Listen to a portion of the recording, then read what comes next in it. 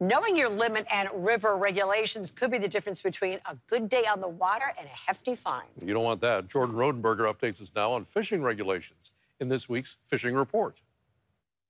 We are waders deep into the fishing season, but as fluid as the fresh Alaskan waters flowing with fish, so are the fishing regulations. On the popular and productive Upper Kenai, sockeye salmon fishing has slowed down, and after Friday, July 14th, bag limits will revert to general regulations to 3 per day and 6 in possession. But the Kenai River dip net fishery opened July 10th while anglers continue to test their luck on the Kasilof, where the combined annual limit is 5 hatchery-produced king salmon 20 inches or longer. In Anchorage, portions of Campbell Creek is open to coho salmon fishing as of July 14th, though it is expected to start slow. But say so long to those Ship Creek kings, as they may no longer be retained, but the easily accessible fishery is open to all other species 24 hours a day.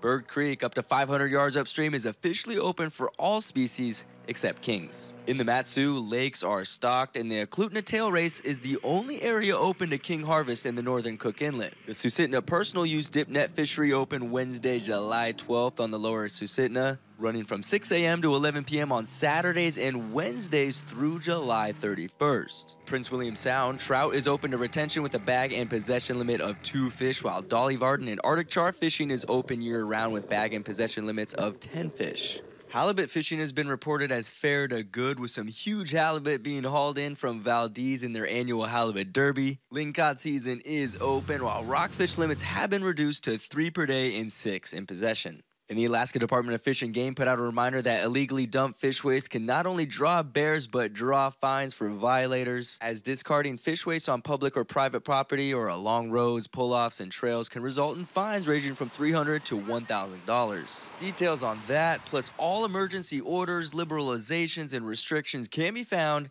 at adfg.alaska.gov.